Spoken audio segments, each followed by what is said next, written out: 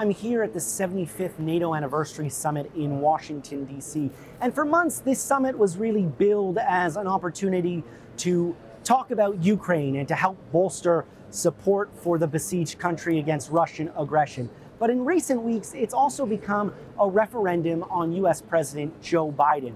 Just a few weeks ago, Mr. Biden's re-election campaign suffered really a huge setback when the president struggled to articulate his message and get his points across in a debate against Donald Trump. And that performance has left some, even in his own party, wondering whether President Biden is the right person for the job, the right person to try and take on and defeat Donald Trump in November's election. Now, the White House has really billed this summit as an opportunity for Biden to reestablish his leadership on the world stage, to show both world leaders and American voters that Biden still has what it takes, still has the stamina, the energy to galvanize this alliance and to galvanize this country.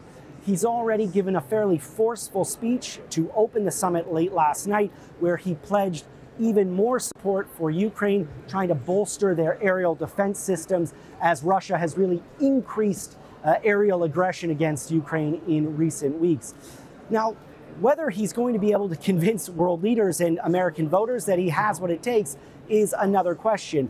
But Washington has already been filled both with security, both with world leaders, for what is really a seminal moment for this alliance and for this presidency.